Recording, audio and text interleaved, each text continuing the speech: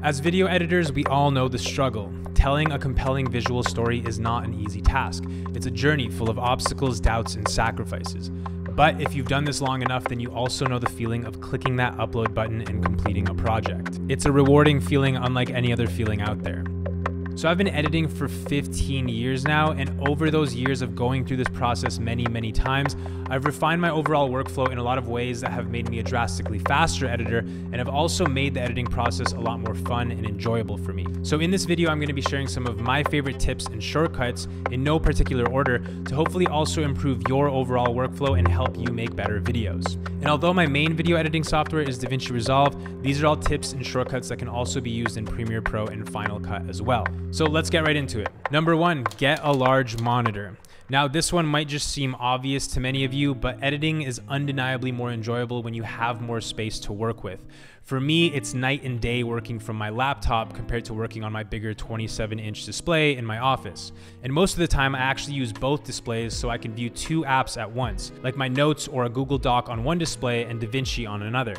My most ideal workspace is a 3-monitor setup. So currently I use the Apple Studio display, and the reason I love this thing so much is because I can plug in 3 additional drives to my computer because of the additional USB-C ports, something I wasn't able to do with my other monitors. Number 2, virtual desktops. If you're only using one desktop view for all of your applications, you are doing it wrong. In both Windows and Mac, you can create virtual desktops to better organize your workspace. On the Mac operating system, these are called spaces. All you do is initiate mission control and add another desktop in the top right. Now you can jump between these spaces. In Mac OS, you can use 3 fingers on your trackpad to swipe between spaces, or you can use the default shortcut Control plus left and right arrow keys. I programmed these buttons on my mouse to activate these shortcuts to make things even easier for me. Now, you want to use these spaces or virtual desktops on your operating system in order to better utilize your screen real estate. So I can have DaVinci Resolve open in one space and have a Google Doc open in another, and then Ableton in another space. This feature is really important for me in my workflow. Number 3, utilize the Finder sidebar. Got a folder you're constantly going back to during a project? Maybe it's a specific folder for footage or an export folder. Stop manually navigating to that folder every time you need to find it. Just drag the folder to the sidebar, and now every time you open up a new Finder window or you want to import clips to a project, that folder will always be there on the left sidebar. And when you're done having to consistently access that folder, you can simply right-click on it in the sidebar and remove it. Number 4, quickly rename exports. Don't ever manually type out the full name of the export again after each go. Just double-click the name of the previous export and the name will automatically be applied up above. Then you can add V2 or V30, whatever version it is, to the end of the name, and you're good to go. Number 5, get to really know your footage. What I mean by this is go through the process of making selects of each day or segment of your shoot. I like to separate each day into its own timeline and make my selects from there. This just means cutting out all the stuff that's clearly not usable or deleting duplicate takes and just deciding on the one that I want to keep. From there, I'll copy all of the selects and paste them further down the timeline and refine them one more time. This is the process of refining your selects and extracting all of those best moments. Sometimes I'll do this whole process a 3rd time, and by the end of it, I'll have a condensed sizzle reel of all the absolute best moments from that one day. So now when I want to pull clips from my main edit, I'll just reference that little sizzle reel to quickly find all the absolute bangers. And the great thing about this is I still have all the footage from that day over to the left in case I need something that didn't make it to the end. Number 6, use smart bins, also known as search bins. Although I do recommend making sure your media pool always stays organized, sometimes I just don't feel like constantly having to move files around to stay organized. Smart bins in DaVinci or search bins in Premiere Pro solve this problem. Let's say all of my timelines are scattered amongst many different folders in my project. Ideally, I'd like them all to be in one folder.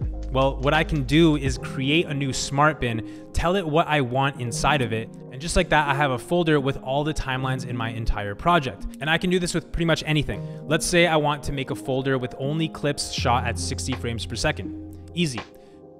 Now I have this one specific folder with all the clips in my project that were shot at 60 frames per second. Number 7, edit off of solid state drives, not hard drives. Although solid state drives or SSDs are typically more expensive, they're more reliable because they don't have any internal moving parts, so there's less chance they will break in the long run, and the transfer speeds are a lot faster. This means your editing software can read and write from those drives faster, allowing the editing process to move much more seamlessly.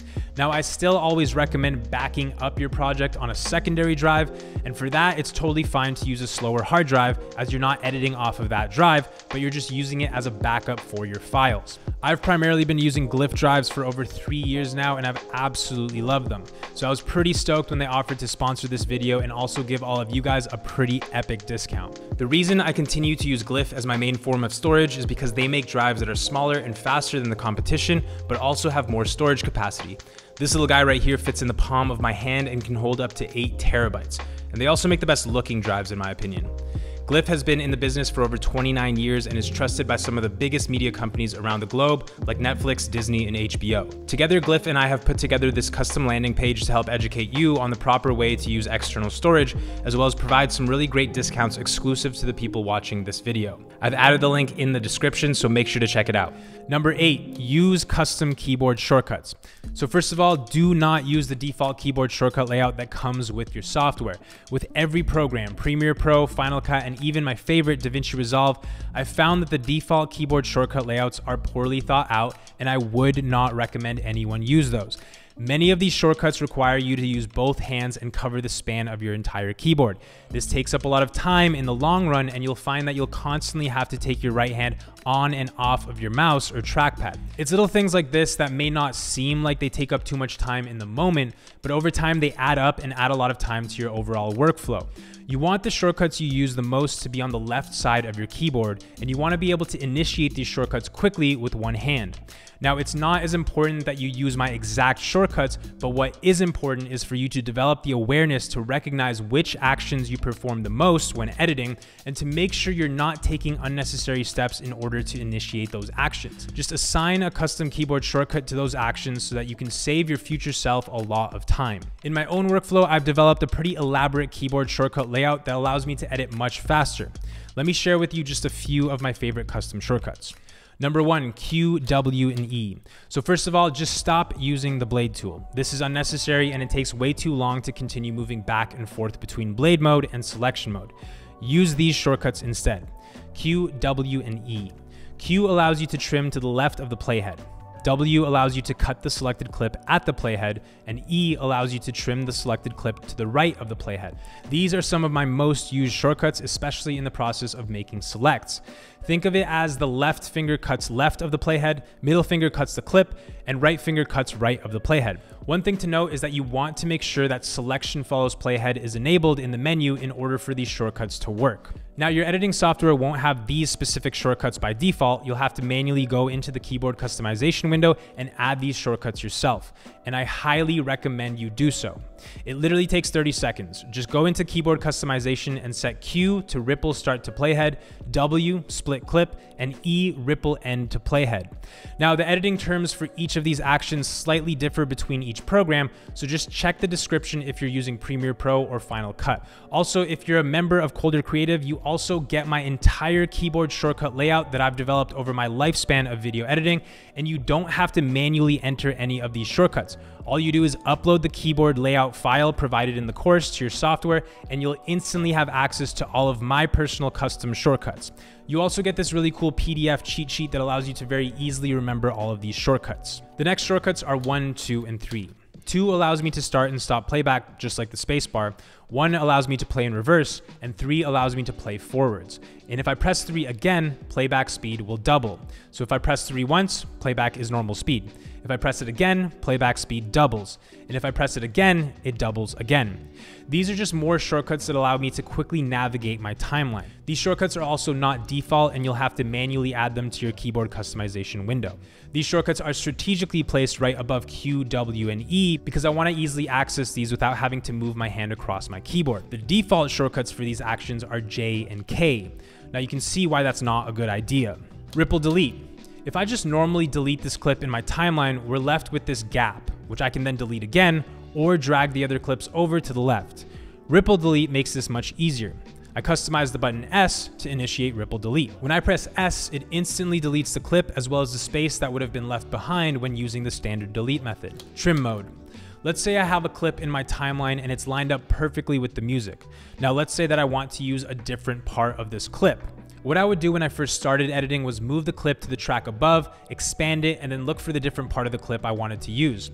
I'd cut it again and then put it back into its original spot.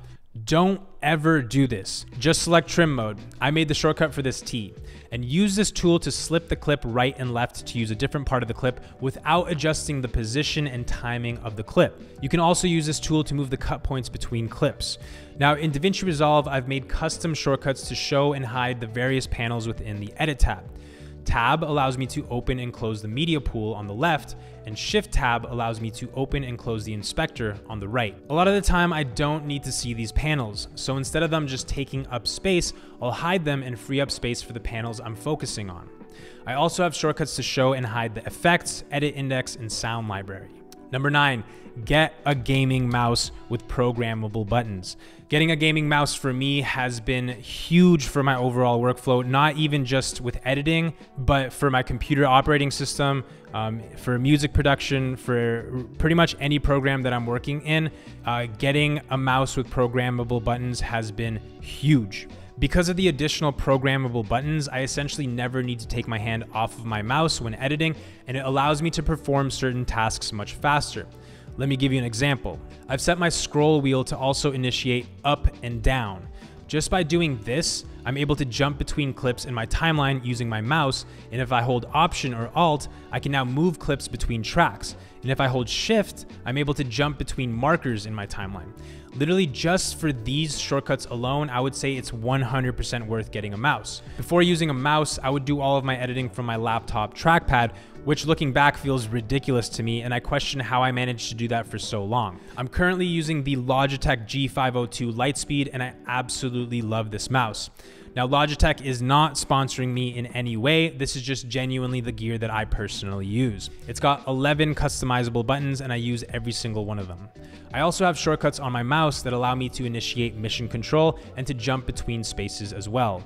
I can also use my mouse to pause, play next, and play previous songs without even having to open Spotify. As you can see, this is a huge time saver and allows me to keep my attention on the program in front of me instead of having to jump between two different windows. And finally, number 10, switch to DaVinci Resolve. So this is undoubtedly the best decision I've made as a video editor. Honestly, I didn't even realize what I was missing out on in many ways until I made the commitment to learning the program. Since I've switched, I've become a much better colorist, sound designer, and my overall excitement to edit has gone up substantially, mainly because this is a much more enjoyable space for me to work in and offers many incredible features you just don't have access to in Premiere or Final Cut. And for that reason, I think it's by far the best software on the market. Most people know DaVinci as the best color grading software, and it is, but it's so much more than that. In my opinion, I think it's better than Premiere Pro and Final Cut in every way. If you're interested in the specifics of why it's better, check out this in-depth video I made about DaVinci Resolve here. I believe it's here. It might be here. One of these.